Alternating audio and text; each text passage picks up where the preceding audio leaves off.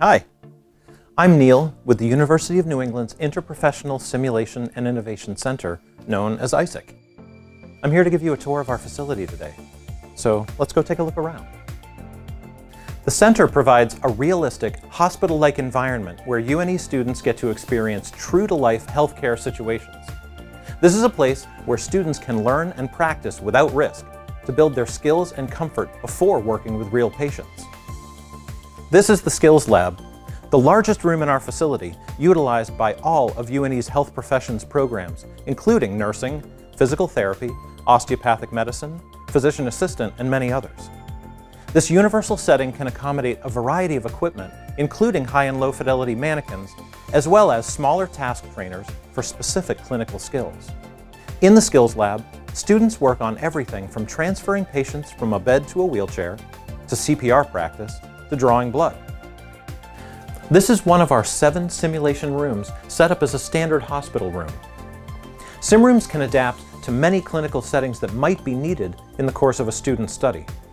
They can be set up as operating rooms, maternity and pediatric care rooms, clinical therapy spaces, and whatever else our clinical programs need to accomplish their training. As students are working in the sim room, the exercise may be recorded and controlled from the control room by a team comprised of the faculty simulation educator and an ISIC specialist.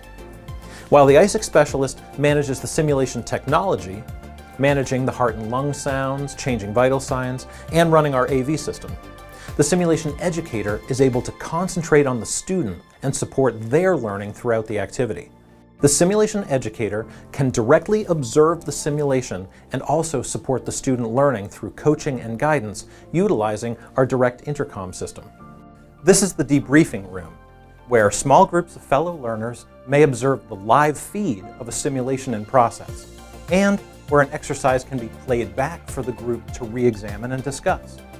This iterative process helps students to develop an objective view of their performance in a clinical exercise and an opportunity for reflection and deeper discussion.